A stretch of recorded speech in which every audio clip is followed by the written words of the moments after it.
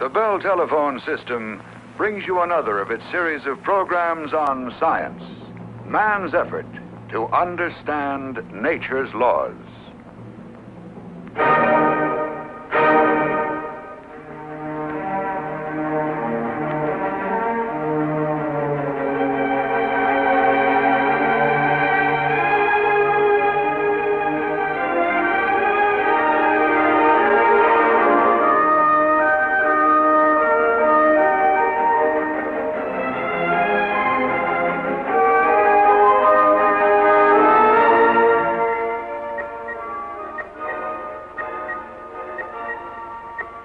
Doctor, I know you keep explaining to me that this is a picture of a horse. Jim, but come on now, let's how get cracking with this. Look, you know, this is the film for my science screen. Take care of it and keep it in focus, will you? yes, okay, doctor. But All right, I guys, wanna let's get ask set one for a more- rehearsal. Yeah, Everything works one- this time, boys. Science screen, magic screen, music, effects. My magic screen film all set up, Jim? Well, the screen is ready. And so is the imagination. Now, get lost. Fiction and science. That's a pretty good team. Say, what's the big show about today? Hemo the Magnificent. Humo? Hemo. That's Greek for blood. Oh, blood. Blood? Ooh, well, don't get any on you. Doc, I think we're just about all set. Now, we'll open the show on the magic screen. Wait till you see what I've got dreamed up.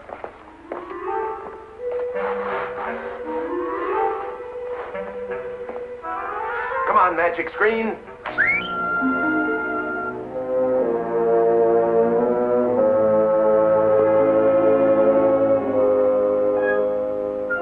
Hey, what's going on here? Hey, you guys is people. Fellas, everybody, we got people. Two-legged people? Yeah. Have they got guns? I don't know. You guys hunters? No, television show. We're going to do the story of Hemo the Magnificent. A show about Hemo? Well, Hemo's our king. Hemo! Help! Hemo! Hemo! Hemo! Oh, here he comes. Hi, gang. Sholem Aleichem. Aleichem Sholem. Hey, Hemo. Humans. Yeah, they're doing a show about your life. Oh, this is Dr. Research, a scientist, and I'm a writer, and... You can't tell my story. Humans think blood means disease, wounds, pain. These friends, they know me for what I really am. Health, life. I'm the song of the lark, the blush on the cheek, the spring of the land. I am the precious sacrifice ancient man offered up to his gods. I am the sacred wine in the silver chalice. Down through the ages, I am the price men pay for freedom. But to you scientists, I'm a smear on a slide, a stain, a specimen, a sickness. My story is a song only poets should sing, not disease lovers.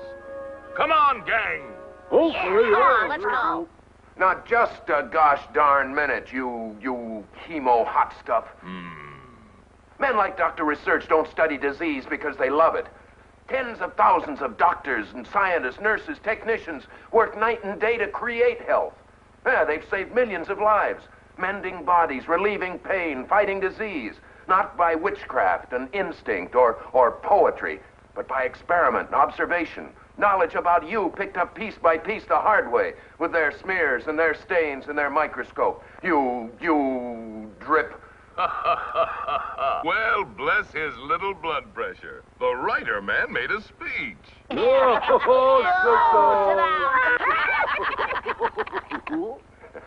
What am I doing throwing my top to a cartoon? You invented him. Well, I goofed. All right, back to the woods, comics. We need you like a bloody nose. One moment, boy. What's the purpose in telling my story? Well, Mr. Hemo, the spirit of man seeks truth through many avenues. The artist seeks it through creative expression, through beauty, music, form, the laws of harmony.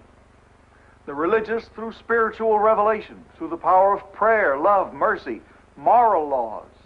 And in science, we seek it through the study of nature and its physical laws. Yeah. And to us, it's as fascinating as any poetry. I may listen, Roll 1. if I can stay awake.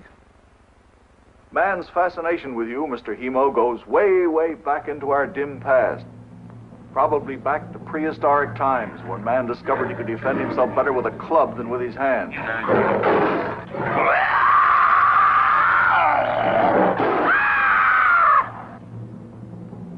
Or that he could kill certain foods he couldn't catch on foot by throwing rocks. That's man, all right. Yeah, it's man. Death, food, and blood. The primitive imagination began to stir. Blood was life. Some early genius even discovered that blood would make his sick vegetables lush and green again, not knowing it was a fine natural fertilizer. No wonder ancient medicine men attributed magical powers to blood and cooked up weird mixtures of it for curing the sick. Matter of fact, as recently as Shakespeare's time, blood and its circulation continued to be a dark and fearful mystery. Then came the first great light. That light was William Harvey. In 1628, this English pioneer of the scientific method, using only his eyes, observed and proved everything about circulation, except the tiny capillaries, which are too small to see without a microscope, although he did predict their presence. Your circulation, Mr. Hemo, is now completely observed and proven. This chart will help explain it. Behold man, the great brain. It took him some 50,000 years to discover he had a circulation. And it'll take him another 50,000 years to explain it with that crazy mixed-up chart of some moron's innards. Hey, who's the guy full of red spaghetti? Must have swallowed the inside of a television set.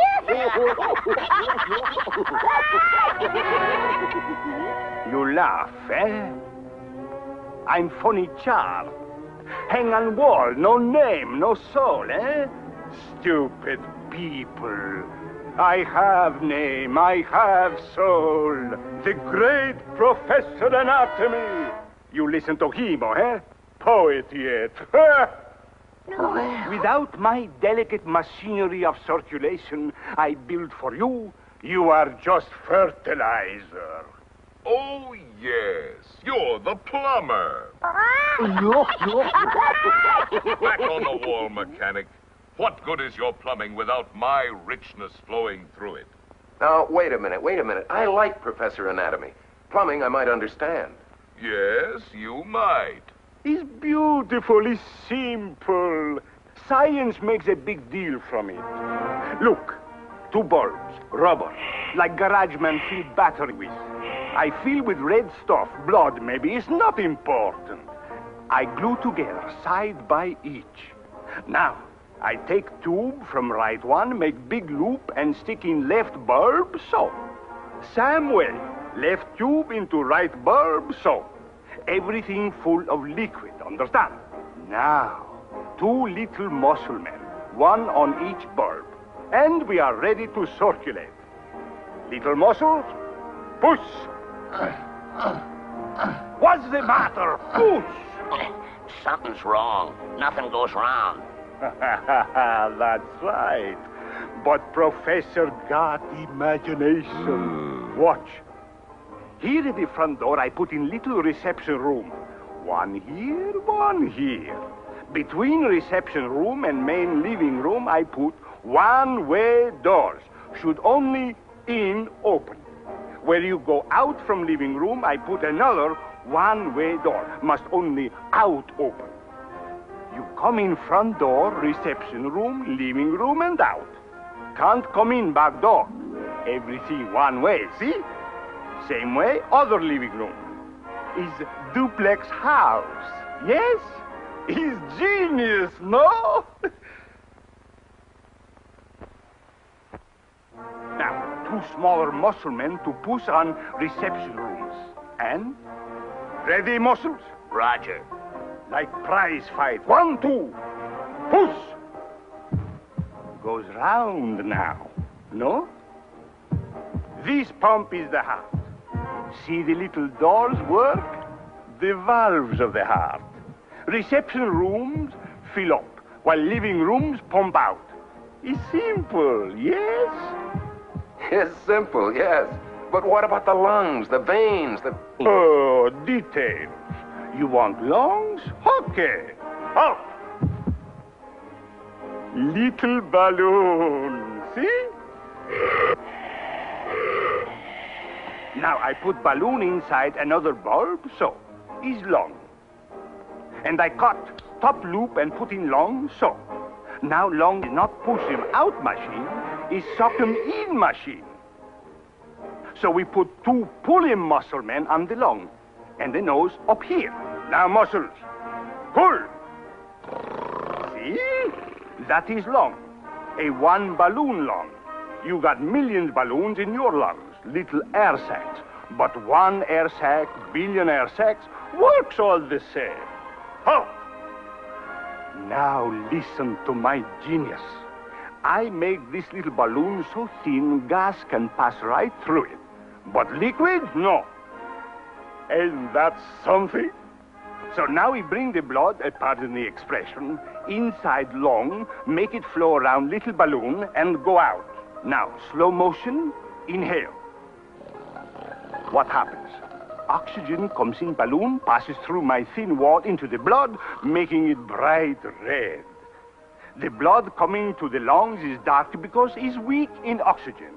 Instead, it's full of waste gas, carbon dioxide, which passes through my thin wall into the balloon. Exhale. CO2 goes up flue and out exhaust pipe, the nose. Now, without stopping, inhale. Exhale. Isn't that sensational? But this is just lung circulation. Oh. Down here is body circulation. So we cut and put in body. What is body? Is motor, living engine. Man, woman, cat, fish, any animal is motor. What is making motor run? Air, fuel. Air is coming from lungs already. Fuel is simple. You eat. Food has carbon, fuel, like coal. But food is needing refining, digesting. So for digesting is stomach. For refining into high octane and storing is liver. So now oxygen from lungs, carbon from liver is going into motor here and is burned into carbon dioxide, ashes, and energy. Energy body is using for working, thinking, playing gin rummy. Carbon dioxide, blood is taking to the lungs and out exhaust pipe, the nose. The ashes, my beautiful garbage disposal, the kidney. Only 5 ounces this jewel, but it cleans out all the ashes, garbage, and trash from the blood. For this, I should 2 Nobel Prizes get. I don't... Oops. Excuse it, please, doctor. Get back in the chart, Professor. Yes, doctor.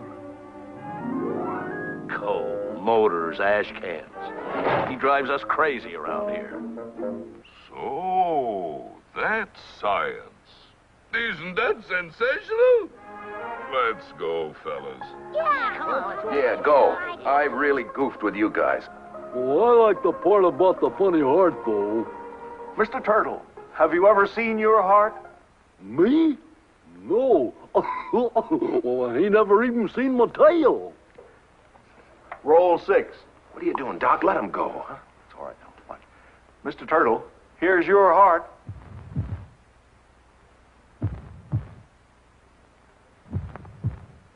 Oh, doggone. Look at it go. Gosh, look at that one. And here's Mr. Rabbit's heart.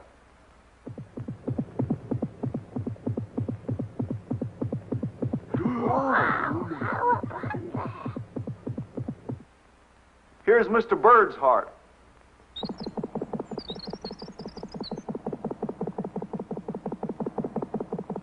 Hey, mine goes faster than the others. That's because you're small, Mr. Bird. Small animals lose heat faster than large ones, so their blood must circulate faster to keep their bodies warm. Now, in small birds, their hearts beat about 600 times per minute. Cats, 130. Man, about 75. And a big old elephant's heart, only 25 a minute. Hey, Doc, you got a human heart? Has he got a human heart? Wait till you see this. Roll 10. Physiologists have photographed it, analyzed it, taken it apart, piece by piece, and it's still a mystery to us.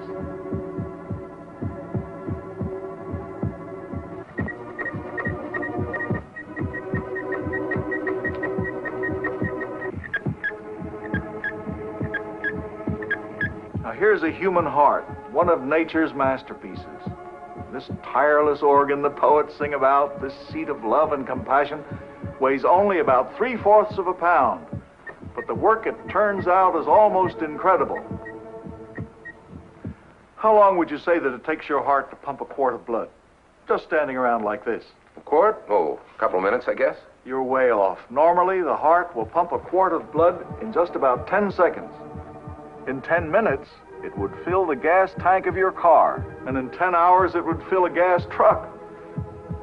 In just 10 days, it could fill the average home swimming pool. And in 10 years, this living pump, only as big as your fist, would completely fill 2 ocean-going oil tankers. Holy smoke. I don't believe it. Neither do I. It's astonishing, but true. Now watch this amazing little pump in slow motion. Your heart's the strongest and toughest muscle, about as big as your fist or your paw, and it weighs less, but it does as much work as all the other muscles put together, and it never gets tired.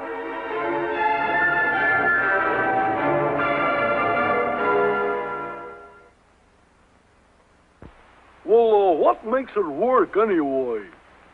You mean the heart? What makes it beat in the first place? Well, we don't really know, do we, Doc? No, we don't know. We can't consciously make it stop or start. But we know something about what makes it go faster or slower. Remember Professor Anatomy's heart with the 4 rooms and the 4 little muscles? This muscle man that works the right auricle is the boss man. Through nerves like telephone wires, he's connected directly to the head man in the lower brain. And in turn, he controls the other 3 muscles with telephone lines of his own. He sets the pace. That's why we call him the pacemaker. 1, 2, 1, 2, 1, 2, 1, 2, 1, 2. One wire, the sympathetic nerve it's called, carries the go faster signal. It's been referred to as the whip or the giddy up nerve. The other, the vagus nerve, is the reins or whoa, slow down wire. Emotional excitement, like watching a prize fight, or having an argument, or falling in love. Stimulates the giddy-up nerve. The pacemaker speeds up the heartbeat. Faster, faster, faster, faster, faster, faster, faster, faster. On the other hand, rest or sleep brings the whoa, slow down vagus nerve into action. Slower, slower, slower, slower. A lie detector is based in part on changes in the heart rate due to emotional stresses under questioning. Hey, would you look at that? And another most important automatic control of the heart rate is for the protection of our brain. Oh, wait till you get this. This'll really be news to you. The brain cells have priority over everything else when it comes to blood supply. If pressure to the brain is too high, it might rupture small blood vessels, damaging or killing some of the brain cells, which could result in a stroke. And if the pressure is too low, the brain isn't getting enough food and oxygen. Fainting occurs. To maintain a constant blood pressure to the brain, there's a beautiful little device called a barostat, which controls pressure just as a thermostat controls heat. If pressure increases, it sends a message to the reflex center in the brain. Pressure going up. Roger. Slow down, pacemaker. You want to kill us? Nuts. Relax, fellas. Doop. 1, 2. 1, 2. 1, 2. Pressure too low. Speed up. You want to starve us? Make up your mind. Pick it up, fellas. 1, 2, 1, 2, 1, 2. Actually, let me show you. Come over here and lie down, will you? Oh, yeah. Actually, this little pressure governor in our necks right here, one on either side, this little pressure governor, for the discovery of which Dr. Corné Heymans of Belgium received the Nobel Prize. This little governor keeps us from fainting when we suddenly stand up from a sitting or lying down position. Now, as we stand up, gravity pulls the blood downward into our legs, reduces the blood pressure in the brain. But the barostat instantly increases the heart rate to help build pressure back up to normal. You mean just standing up on my hind legs makes my heart go faster? Yeah, for a few seconds it does. I don't believe it. Squat. Stand up. He's right. It does go faster. What'd I tell you? Yeah, but my heart beats fast sometimes when I don't move, like when I hide from a lion. Well, that's different. That's caused mainly by another kind of message to the heart, a hormone. A what? Well, a hormone. It's produced by the adrenal gland, a sort of chemical messenger that travels in the blood. This may give you an idea. Roll 13. Light waves flash lion to the deer's eyes. The eyes flash lion electrochemically to the brain. And the brain sounds the red alert. General quarters, lion! Down a nerve goes the mobilization order to the adrenal gland. The adrenal gland shoots out a chemical messenger into the bloodstream, and he takes the message to the heart. Get going! Lion! Oh, drop dead. Relax, fellas. A lion. A lion! Get going! 1, 2, 1, 2, 1, 2, 1, 2. We've got a lot of little messengers like that running around in us, haven't we, Doc? Oh, yes. Chemical regulators, we call them, when we experience fear, anger, worry, disease, any kind of stress. You left me with a lion. Saw you hiding, huh? Yeah, but I thought he'd hear my heart pounding. Yeah, mine too. I think I've swallowed a drum sometimes. So what makes that boom boom sound, Doc? Well, that's the heart sounds. We call them lub-dub. Jim, roll a lub-dub reel, will you? The lub is vibration caused by the contracting ventricles and the slamming of the front doors. These valves here. Now, the second sound, the dub, is the sound made by the closing of these two valves. The slamming shut of the two back doors, as Professor Anatomy might say. Here's how these valves work in a real heart, as photographed by Dr. Carl Klassen of Ohio State University. Lub-dub. Lub-dub. The beat of life. The oldest rhythm. It beats in babes before they're born. It beats in eggs before they're hatched. In creatures huge or microscopic, nature beats creation's rhythm.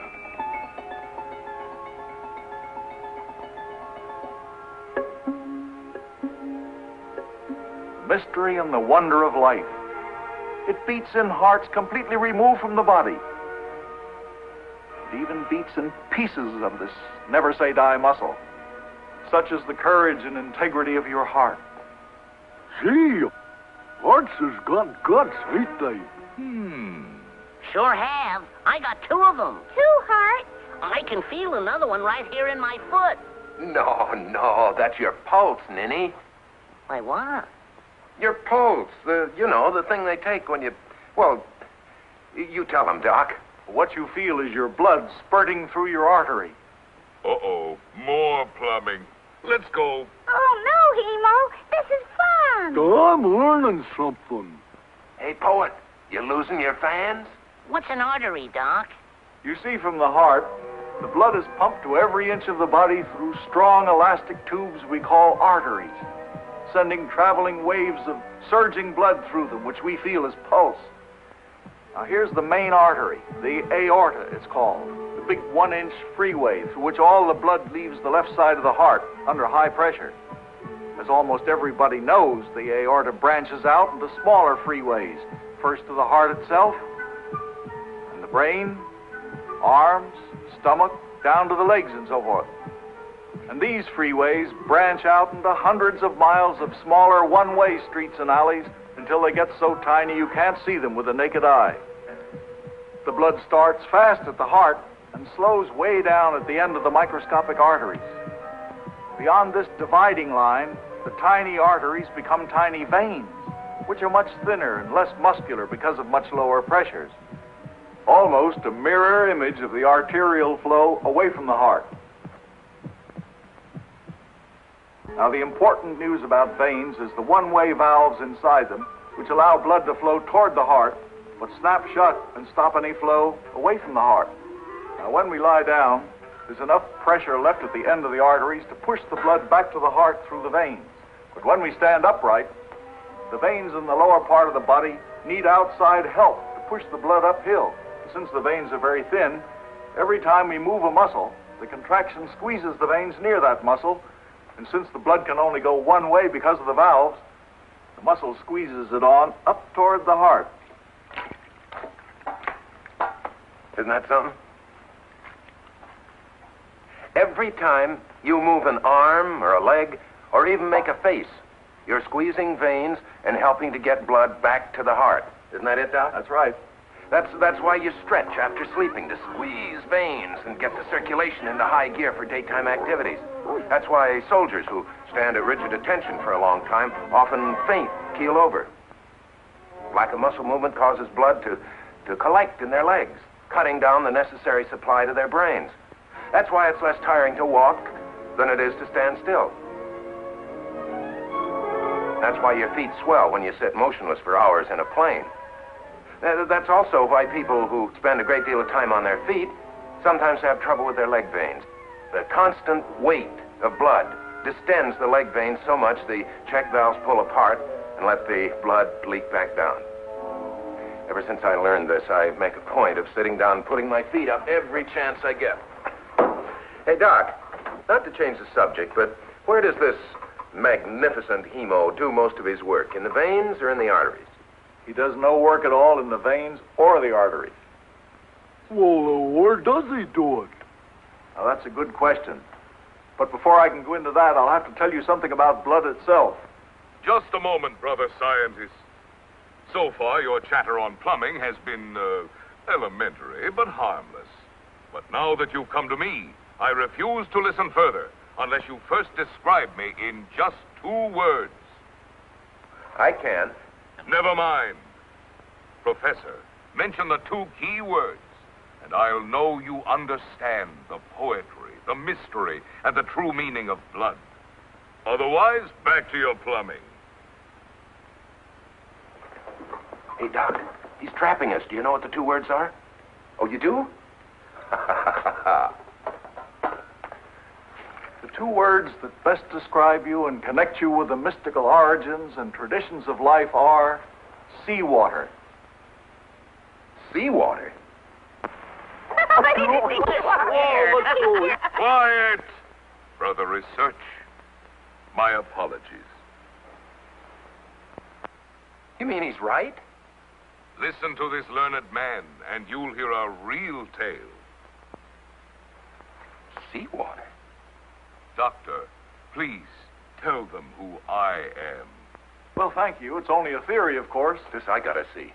But if you squeezed the human body as you would a sponge, you'd squeeze out some 30% of the body weight as about 6 gallons of free water, which we shall call body fluid. This squeezed out body fluid has a salt content of 1%. Tropical sea animals might exist in this aquarium of body liquid. Now, the salts in seawater are like the salts in body fluid, as you can see. Although seawater today is 2 or 3 times saltier than body fluid.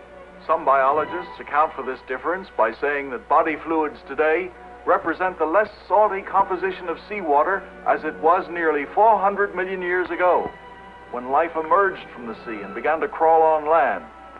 At any rate, 1.5 billion or 2 billion years ago, life is presumed to have originated in the warmth of tropical waters as a minute, single-celled aquatic organism, something akin to the tiny living single cell we know today as the amoeba. This shapeless, jelly-like primeval cell absorbed its food and oxygen directly from the sea and passed out its carbon dioxide and other wastes to the warm ocean. In the beginning, Hemo was the sea.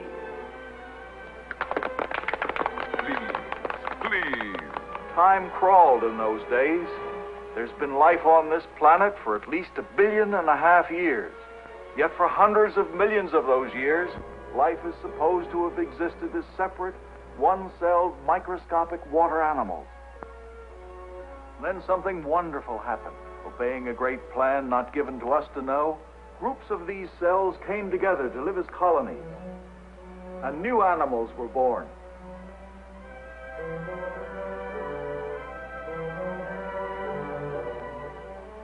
But just as the early American colonials gathered in colonies behind stockades, yet each fed and clothed himself independently,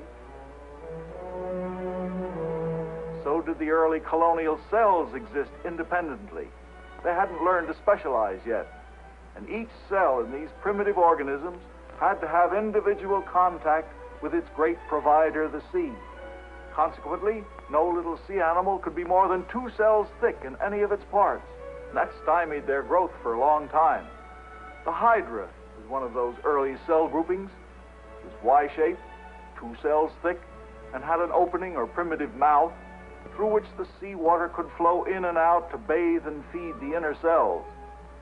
That was the crude beginning of internal circulation. Just as the early colonials specialized for the good of the community, some becoming carpenters, blacksmiths, weavers, while others raised the food, so did the cells in primitive sea animals begin to specialize. Some in telling others what to do, became the brain. Others in building, and became bone. Those interested in feeding became stomachs, while still others organized themselves into a pump and a closed circulating system to bring the precious fluid to the cells that were too deeply embedded in the body to have direct contact with the sea. New organisms could now be more than 2 cells thick, and they grew fast. About 400 million years ago, the first fish took form, thousands of cells thick, with a simple circulation system which is still in fish today.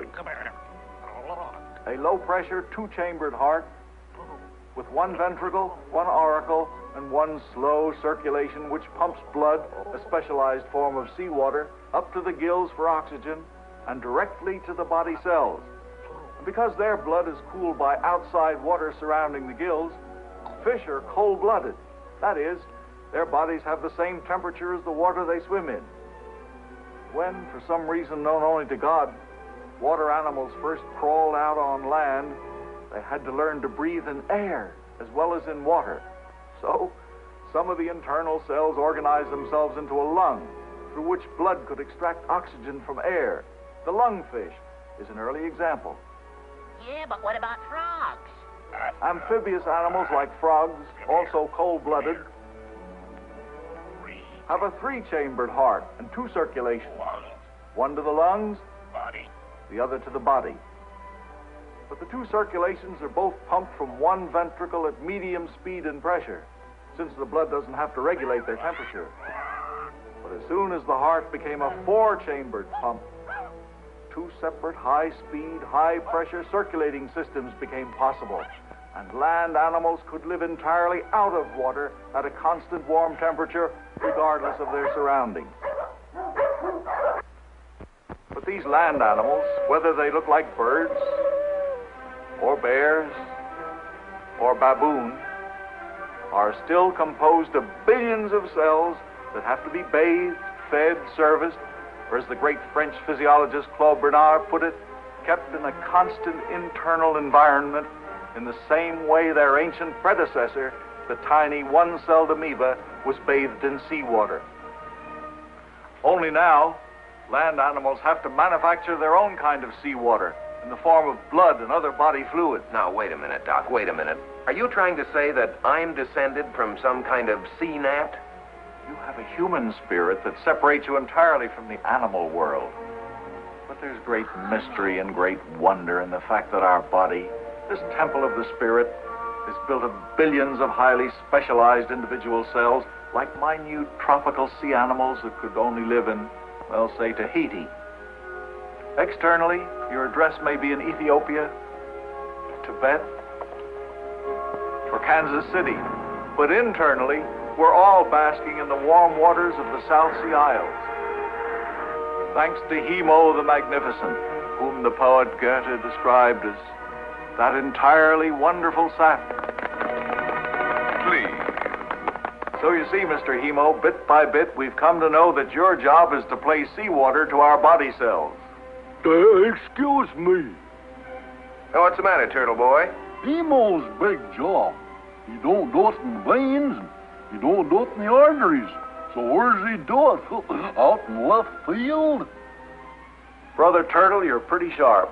Now I can see how you beat Mr. Rabbit in that famous foot race. Oh, well, it's just... All right, but you pay close attention. Believe it or not, Mr. Hemo does all his great work in this thin line that separates the arteries from the veins, in the capillaries, tiny little blood tubes, too small to see with the naked eye. You remember the little primitive sea animals were only 2 cells thick because each cell had to have contact with seawater? Well, our bodies are so crisscrossed with billions of capillaries that except in our bones and eyeballs, not one of our cells is more than 2 cells away from the nearest capillary. In just the tip of your little finger, you have thousands of capillaries. This illustration might help. Now, here's the end of one of the billions of tiny arteries branching off into several capillaries, which are surrounded by customers, the muscle cells. Passing slowly through, the blood services the customers, then collects in a tiny vein and hurries on back for a new load of food and oxygen.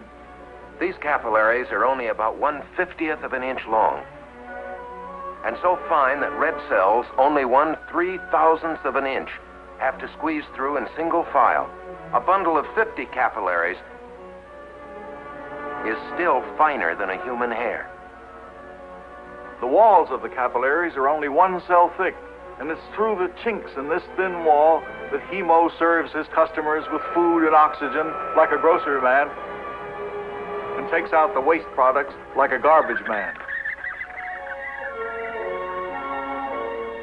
Now, a very important key figure in this whole goings-on is this little gatekeeper muscle here in the tiny artery that feeds each of the billions of capillaries.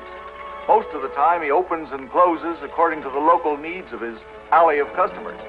If they need service, he opens up and lets Hemo come in to do his grocery man, garbage man act. Service over, he closes down again. In a muscle at rest, only about 1% of the capillaries are open at any one time. But in a very active muscle, they all open up. But Doc, doesn't Mr. Gatekeeper Muscle also take orders from the central government, from Mr. Big up here in the brain? Yes, sir. Through nerves, telephone lines. In case of an emergency or if blood is urgently needed elsewhere, We'll go. the brain orders Mr. Gatekeeper to stay closed. Dispatcher, close down sphincter X315J10. Oh, goody, boss. X315J10. Close your little capillary or else. And Mr. Gatekeeper stays closed. Shut up. Boss says no. No matter how loud his local customers yell for service. Yeah, but if you can't see the capillary, how you gonna know all this stuff? Ah, more magic. Roll 16. Now, Mr. Turtle, these are microscopic scenes of the actual blood flow in live bats, frogs, and hamsters, as taken by Doctors George P. Fulton and Brenton R. Lutz of Boston University, and by Doctors Paul A. Nickel and Richard L. Webb of Indiana University. To the sharpest naked eye, all this would be invisible. This is a minute, highly magnified artery branching into smaller arteries. The blood still travels pretty fast here. In a moment, you'll see it slow way down in the capillaries. Notice the pulsing flow as the heart pumps Mr. Hemo into billions of these ever-branching, ever-smaller microscopic arteries.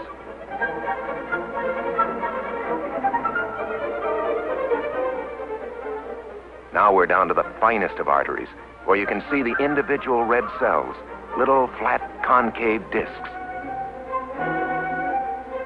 And branching off is the tiniest of all blood vessels, the capillary. So thin, the blood cells have to go through in single file. Surrounding the capillary are the customers, the muscle cells, which Hemo services. After traveling through the capillary, now remember, it's only about a 50th of an inch long, Hemo collects in tiny veins, which join up into larger veins, which flow into still larger veins, as Hemo races back to the heart and lungs for a new load of food and oxygen.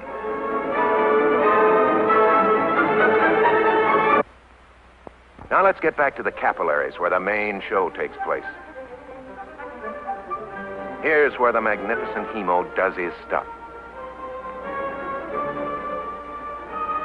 Everything else in the circulation system, heart, arteries, veins, are all designed for just one purpose: to take Mr. Hemo to and from his work in the capillaries. And here's a key actor in the show, the donut-shaped sphincter muscle, the gatekeeper that opens or closes the capillary on orders from his muscle customers or from the head man in the brain. Here's another gatekeeper. There are billions like him, probably the most important muscle in your body, yet you can't see him without a high-powered microscope. Now watch this one close down. Service is over. This very choosy gatekeeper is letting the red cells in one at a time. Remember, these red cells are so tiny, a row of 3,000 of them laid flatwise would measure just 1 inch. Now watch how beautifully this character controls the number of red cells going into his capillary.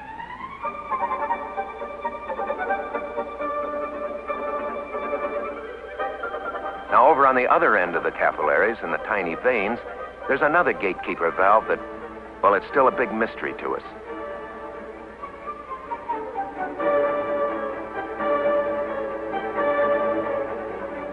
In dozens of research centers all over the world, scientists are burning the midnight oil, trying to find out why, when, and what makes this strange little muscle open and close.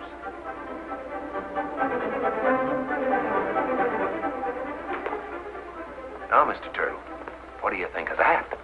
Gee, I wish I was a scientist. Yeah, Hemo. Why don't you ever show us magic things like that? Hemo can't. He's a poet. Friends, you might as well know it. The magic of knowledge and reasoning is only for humans. Mr. Hemo, we only wish it were magic.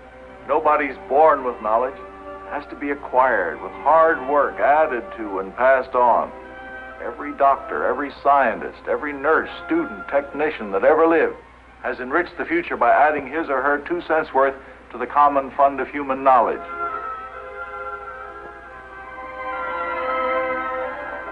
Few of these people may win prizes, but the rest are rewarded with the greatest of all awards: personal satisfaction with their creative work.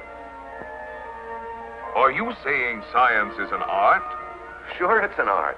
Thoreau once defined art as that which improves the quality of the day. Well, what's improved our daily lives more than science, huh? What do you do around here? Who, me? Well, I try to make things easier, I guess. If you made things easier for me, you'd live longer. He's right. Roll 21. Let me show you how right he is. We have 3 main body activities: thinking, eating, and moving, represented by the brain, stomach, and muscles. Each has its separate blood supply. Now, if all 3 functions were going full blast at the same time, all the capillaries in the body would be open. To fill them, we'd need 10 times as much blood and a heart 10 times as big to pump it around. But this would be a big waste, because we don't think, eat, and run at the same time. Television writers do. Yes, but normal people have a wonderful mechanism that cuts down blood flow to parts of the body that are not going full blast, diverts it to the organs and muscles that are working. Now, as we've seen, at the end of each of the microscopic arteries, just ahead of the capillaries, there's a small muscle that acts as gatekeeper or flow controller. Each has his own private nerve line to the brain. And upon orders from the dispatcher in the brain, each of the billions of tiny gatekeepers, here represented by one only, will open or close his own particular valve. Now, for the open position, which is normal, the gatekeeper muscle just relaxes. And when signaled to close down his capillary, the gatekeeper has to apply constant pressure or the valve will spring open. Now first, the brain. Whether we're thinking hard or just daydreaming, the brain valves are always open. No matter what the rest of the body is doing, these non-replaceable, non-repairable, VIP governing cells must be constantly supplied with a rich flow of hemo or goodbye body. But if we're digesting a big meal, the digestive valves open wide and the muscle valves are ordered to close. Conversely, if we run, exercise, work hard, the muscle valves open and the digestive system is mostly closed. What about eat and run guys like me? What happens to us? Well, several things and all bad. The brain has top priority, but muscles have priority over digestion because muscles mean survival. You fight, you run with them. Suppose you've just finished a 7-course dinner, the works. Your abdominal valves are wide open, and about a quarter of your blood is racing through the digestive capillaries, while the muscle gatekeepers get the red stay closed light. Yeah, but Doc, suppose I get up from a big meal and I run or I go swimming, or suppose my girl insists on doing a fast polka. What then? Well, have a good time, because the brain dispatcher will do his duty, even though he knows you're off your trolley.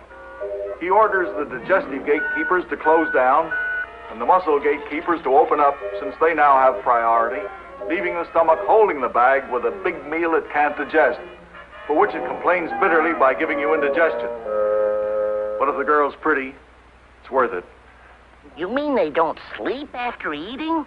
What's indigestion? Means you're civilized. Doc, since we're all human, doesn't our brain dispatcher ever make mistakes in sending messages to the capillaries? Oh, yes. Just as a quarterback occasionally balls up signals. Do you watch boxing matches? Prize fight, sure. Boxing matches.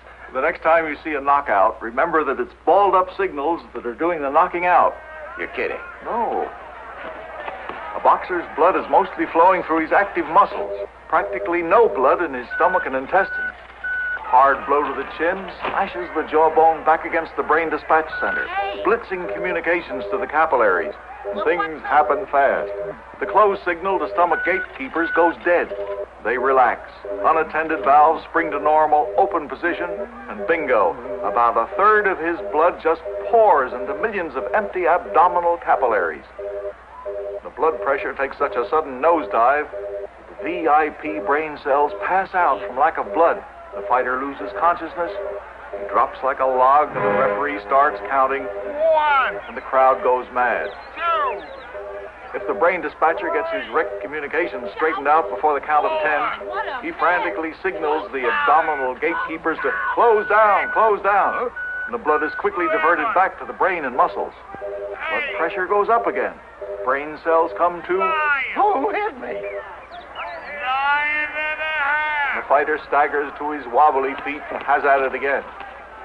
So that's what happens when the guy I bet on gets flattened. I always thought it was the same as shock.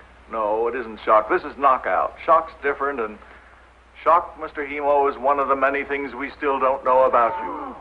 Some experts think that in shock, our regulating mechanism breaks down under too heavy a stress.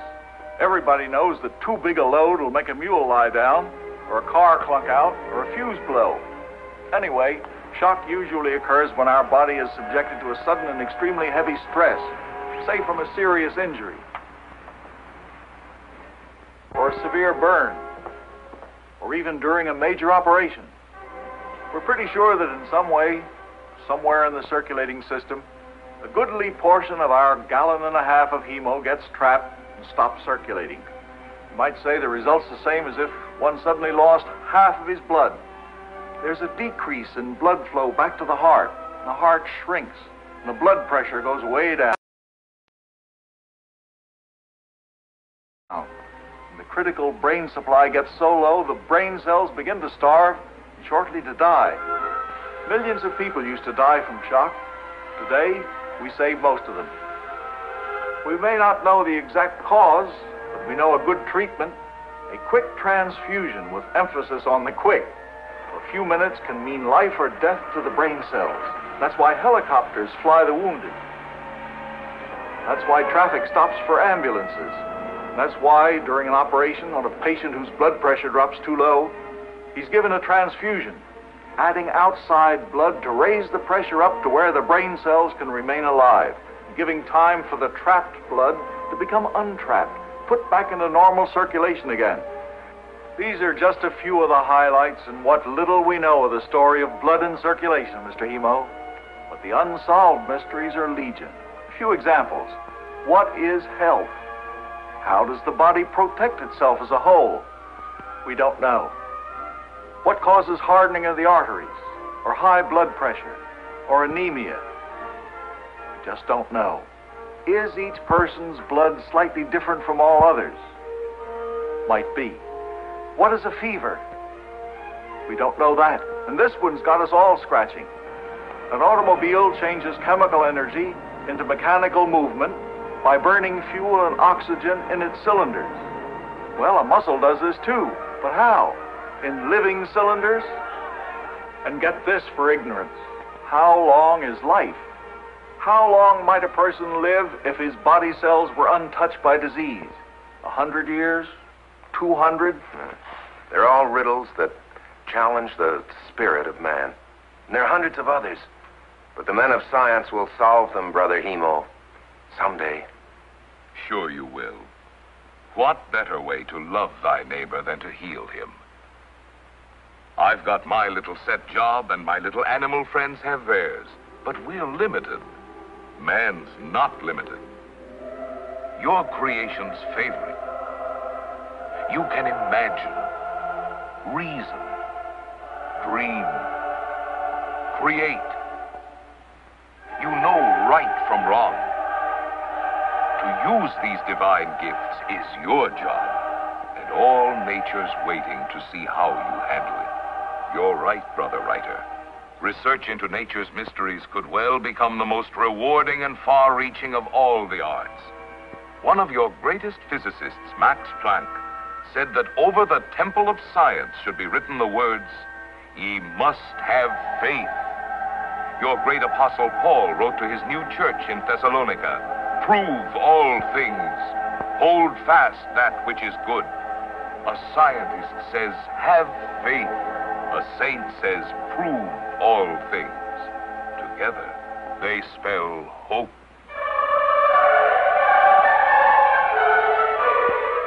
Dream big. Take a lesson from your heart.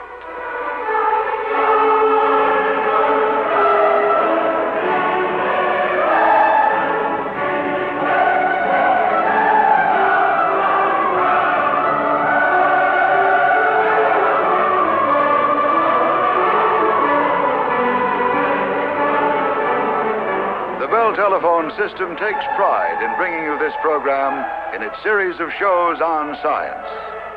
We acknowledge our gratitude to the distinguished Board of Advisors covering the broad range of modern science. Biology and genetics, medicine, bacteriology and botany, chemistry, geophysics, physics, anthropology, mathematics, engineering. For the program you have just seen, our thanks to the special advisors who have suggested and checked scientific material. We are indebted to all these men and to many institutions for the generous support they have given this venture in public education through entertainment.